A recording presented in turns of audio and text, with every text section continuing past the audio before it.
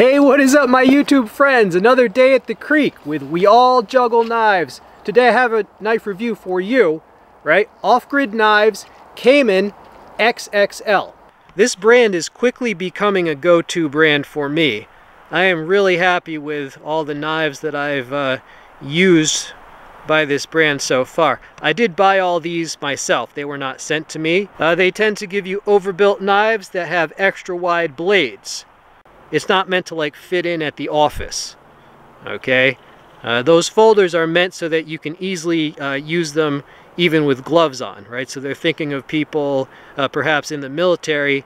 This knife features full tang construction, G10 handle scales. You got a lanyard hole there, integrated guard, sharpening choil, jimping on a thumb rest there. All right, and this thing, look at that. This thing is just a beast. The blade length is 7 inches. It is extra wide like a meat cleaver. It also flares out and is extremely pointed, right? So piercing ability, chopping ability, slicing ability like a freaking scimitar. Oh, if you hear some honking, it's those guys. They're attacking. Oh, there they go. All right, glory of nature. There's some ducks over there as well. I don't know if you can see them. See those ducks? Yeah, a lot of delicious animals frequent the creek.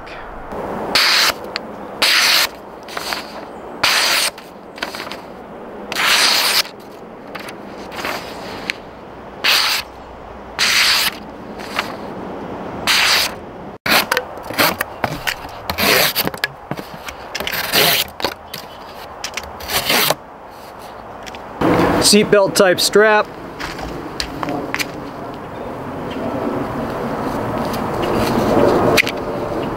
Bike tire tubing. The weight on this was listed as 15.5 ounces.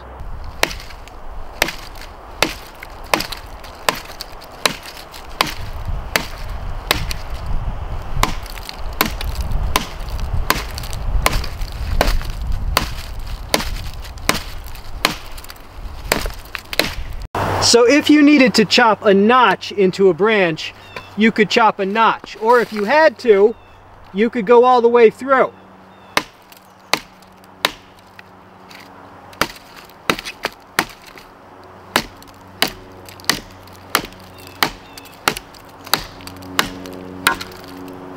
There you go. So because of the weight of this knife, you can actually do a little chopping with it, right?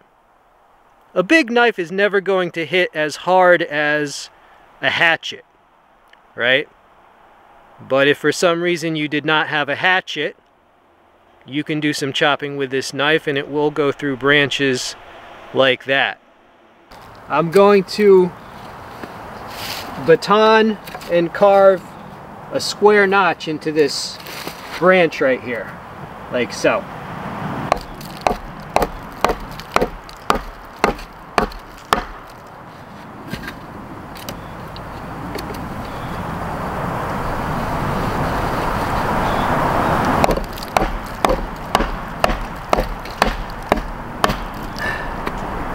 Okay, so we have 2 grooves. Now we just have to connect them.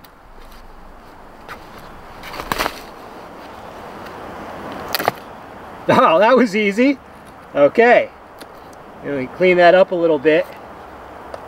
All right, that's a beauty of a squared off notch. Okay, so you see what we did there, right? We baton a groove there, and connect those. We got the squared off notch. This is actually hardened to 61 HRC, which is pretty hard for D2, but they say that's going to be okay because they swear by their cryo treatment. Well, before purchasing this, I actually watched a lot of reviews of their fixed blades, and so far there's been no problem with the D2.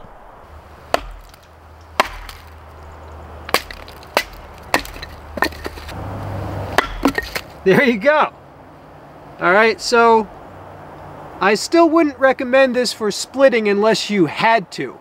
But if you had to, you know, it definitely could. Just, you know, be careful of that tip.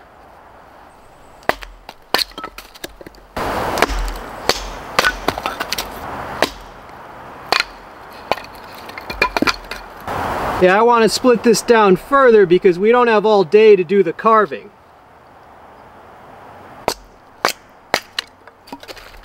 Alright, so you see that if you had to, it could do some splitting. Alright, let's hear it for the caveman baton of coolness that I carved with a hatchet. Alright, I'm going to draw it down this piece of kiln-dried firewood. Alright, because you can do some carving. You could do some carving with this. Alright, now. Oh, did I just hit the camera? Sorry about that.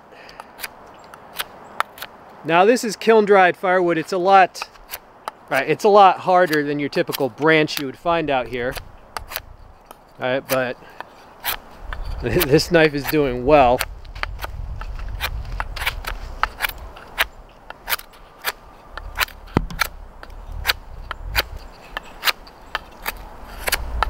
Yeah, we'll have a spike. We'll have a spike in no time.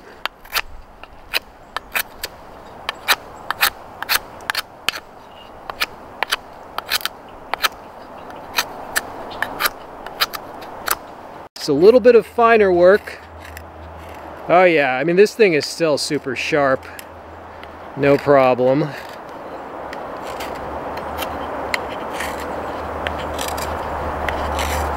Okay.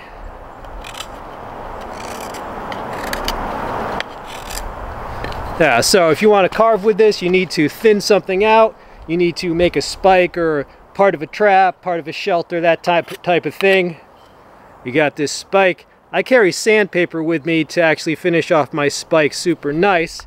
It's a little tip, but even just with a knife.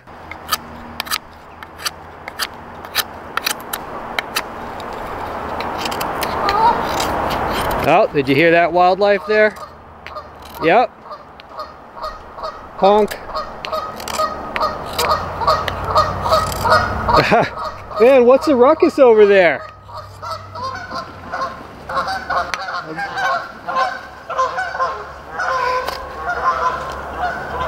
Six of them just flew by. I don't know if you can see that. 6 of them just flew by. Alright, spike. Alright, YouTube, if you have a problem with vampires, this knife will be awesome because I've carved not 1, not 2, but 3 spikes while I was out here. We're having a problem with the sun coming in and out of the clouds, so I just wasn't sure which of the carving scenes I was actually getting without shadows.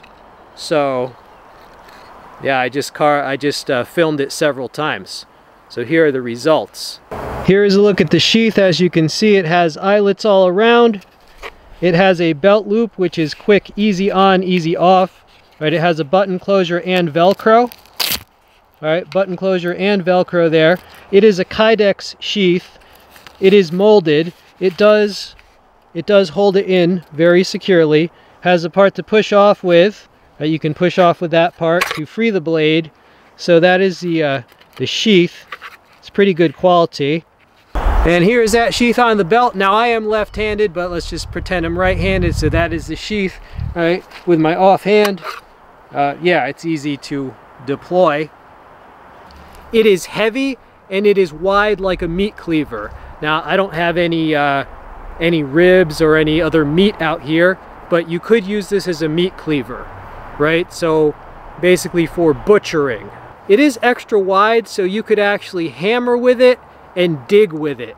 Now I don't prefer to do those things with my knives usually, but if you were in some sort of extreme survival situation and you had to dig with this, you actually could dig with this fairly well.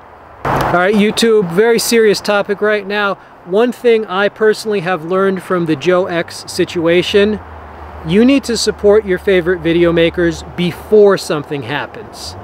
Okay? Don't wait till something happens. Don't wait until YouTube starts to try to persecute me. Don't wait till I get in a car accident or I get cancer. Don't wait until, you know, the government, they actually went after Joe. Don't wait till the government comes after American video makers. Support us now so that we can be strong and economically viable. There are many ways to support someone. You can do super thanks. You can use affiliate links. You can like, comment, share, and add their videos to playlists. All of those actions put them up in the algorithm, right? So there are many ways to support. The price on this knife was $87. They are available on Amazon. I'll include a link below if you want to pick one up, or you just want to read all the stats on the knife. But do I think $87 was a reasonable price? Absolutely. Absolutely. I mean, this is a lot of knife for that price. Okay, YouTube, so I hope you enjoyed this video. If you like videos like this where I test out gear, have some good scenery, and I just tell you my honest opinions on knives, hatchets, all types of gear, feel free to subscribe.